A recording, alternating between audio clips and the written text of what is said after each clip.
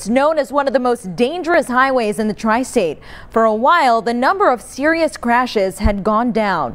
Unfortunately, fatalities are once again on the rise on northern Kentucky's AA highway. As Local 12's James Pilcher crunched the numbers and has more on the concerning trend.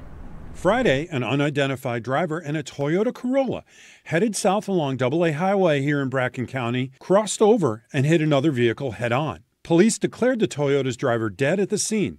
The other driver was treated for non-life-threatening injuries. It's a second fatal crash this month on the AA, which runs from Wilder through Maysville to Vanceburg. It came after there were only 2 fatalities on the road last year, as compared with 9 in 2020 and 7 in 2021, data from the Kentucky State Police show. 2023 has also seen 99 total crashes on the 116-mile highway through Thursday, the data shows. That's on track to exceed last year's total of 261 crashes on what is considered one of the trickiest roads in northern Kentucky. All told, there have been 943 crashes on the AA since the beginning of 2020, including Friday's fatal head-on. 531 were in Campbell County, by far the most, followed by Mason County with 123 and Bracken County with 94. The victim in Friday's crash has not yet been identified.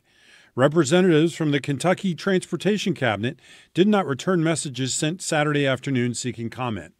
James Pilcher, Local 12 News.